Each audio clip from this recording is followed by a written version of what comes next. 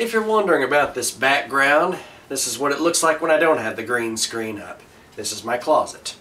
Not doing any editing or special effects today. Nothing that will distort my message. I didn't even really plan what I'm going to say now, but I have some idea of what it will be.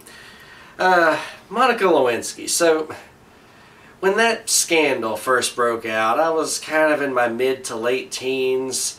I was a bit of a fundamentalist, Bible-thumping Christian in those days, so you can imagine what my initial reaction to it was.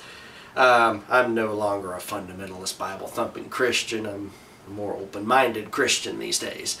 But as for Monica Lewinsky, for the longest time, like most Americans, I didn't really see her as a human being, to tell you the truth.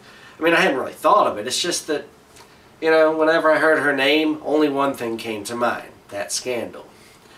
Now, when we think of Bill Clinton, we probably think of that scandal, but we think of a lot of other things. Some of his accomplishments, for better or worse. You know, Bill Clinton has a lot of publicity because he was the President of the United States. But it wasn't until I was a student at LSE that it really sank in that Monica Lewinsky is a human being who made a mistake. She was actually a student at the London School of Economics 1 year before I was. I was listening to a speech by George Galloway. He's a rather left-wing representative there who's left of the Labour Party, a little ticked off at the Labour Party. Anyway, after listening to him bash the Labour Party — I love it when lefties tear each other apart. That's the main reason I went there. But anyway, after listening to that for a bit, he talked a little about American politics, and he made some comment about Lewinsky, something rather derogatory. He just wasn't thinking carefully when he spoke.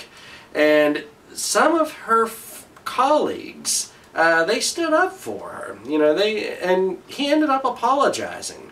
I think at that moment Galloway realized, just like I realized, that, you know, she's a human being and she doesn't deserve to live the rest of her life in shame because of a mistake she made when she was 19 years old. Let's remember that. She was only 19 years old. I'm not saying what she did was right. She was an adult. But I think she's paid for it more than long enough. And I just consider it a great injustice that Bill Clinton goes through that and comes up smelling like roses. I mean, it's almost like his popularity went up after that was over. And Monica Lewinsky, her name's been just dragged through the dirt ever since. I won't even get into the kind of stuff you'll find on the internet if you type in her name. But what I would like to say, I guess, in conclusion, is let's just try to remember that we've all made mistakes, especially probably when we were in our late teens or early 20s. But most of us didn't make those mistakes with the President of the United States. And for that reason, you know, our skeletons stay in our closet. I didn't even plan that. That worked out well.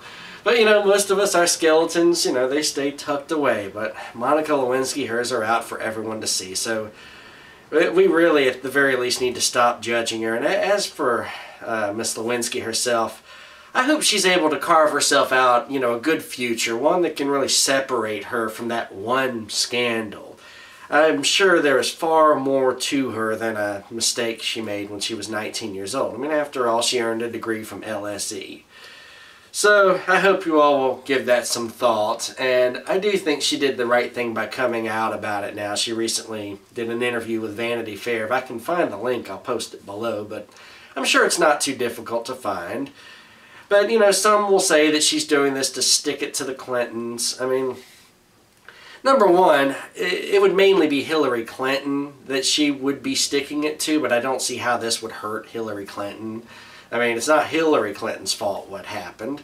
And if Hillary Clinton's had some harsh words about Monica Lewinsky, I mean, it's like, you know, what do you expect? I would never expect Hillary Clinton to have anything nice to say about Monica Lewinsky. I guess if I were advising Hillary Clinton, I would just tell her to say little to anything about this. But I don't think Monica Lewinsky's trying to hurt anyone. I think she's really just trying to find a way to move on with her life. And she deserves to be heard. I mean, we've heard Bill Clinton and all his excuses and everything else. Because he's President of the United States, you know, he gets to be heard. But it's been hard for Monica Lewinsky to find a voice. So, you know, just give her a chance. I think that's everything I've got to say on this. Thank you all for listening.